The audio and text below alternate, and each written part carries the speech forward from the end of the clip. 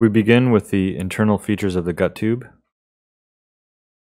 From the esophagus at the level of the diaphragm, which we'll remove, we have the esophagogastric junction, or Z-line. We dissect into the stomach, mucosa.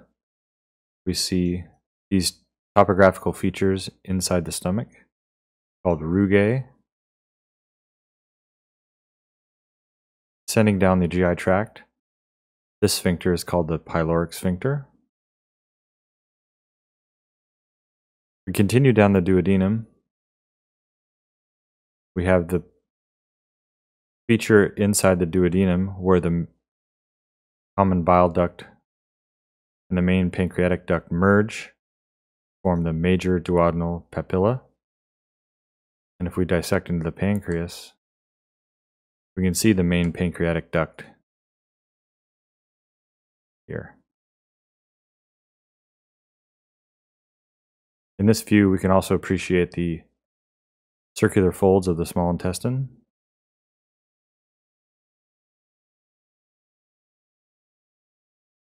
Descending down through to the cecum, we dissect into the ascending colon. We can see this structure here, called the ileocecal valve. And looking inside of the transverse colon, we can see these ridges on the inside are called semilunar folds of the colon. And the feature on the outside, we're reminded, are called haustra. Foregut vessels begin with the celiac trunk, which gives rise to 3 vessels. The left gastric artery,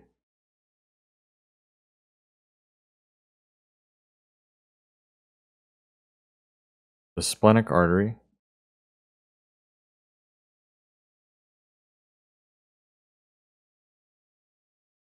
and the common hepatic artery. The common hepatic artery gives rise to, among others, the proper hepatic artery. We dissect into the liver. We see the right hepatic artery, the left hepatic artery, and the cystic artery. On the venous side, we see the left gastric vein,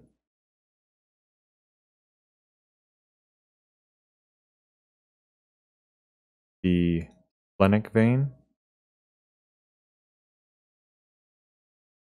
which both drain into the portal vein. The portal vein, the hepatic artery, and the common bile duct make up the portal triad. Finally, the venous drainage of the liver itself by the hepatic veins can be seen here.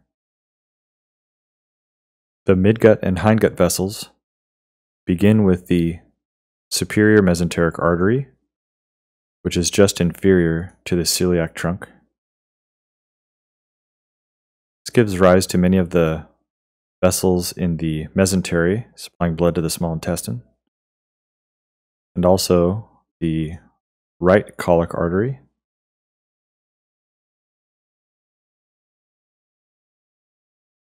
the middle colic artery, and the marginal artery. The inferior mesenteric artery gives rise to the left colic artery, which also connects to the marginal artery, as well as the superior rectal artery. Looking at the connection to the large intestine, the straight arteries refer to the arteries that are immediately next to the tissue in a straight configuration. The software does not depict these very accurately. And then the arcade arteries are the intermediate arteries which go both longitudinally and perpendicular. The superior mesenteric vein drains into the portal vein. The inferior mesenteric vein collects blood from the superior rectal vein and others, and drains into the splenic vein, which drains into the portal vein. The abdominal autonomic nerves include the splanchnic nerves, which are divisions off of the sympathetic chain ganglia. This is the greater splanchnic nerves, and there are others as you continue down. You can see the celiac trunk here. This is the celiac ganglion, and all the bundle of nerves that come in and around the celiac ganglion is the celiac plexus. Here you can see the superior mesenteric plexus and ganglion. The sympathetic trunk is this long chain parallel to the spinal column.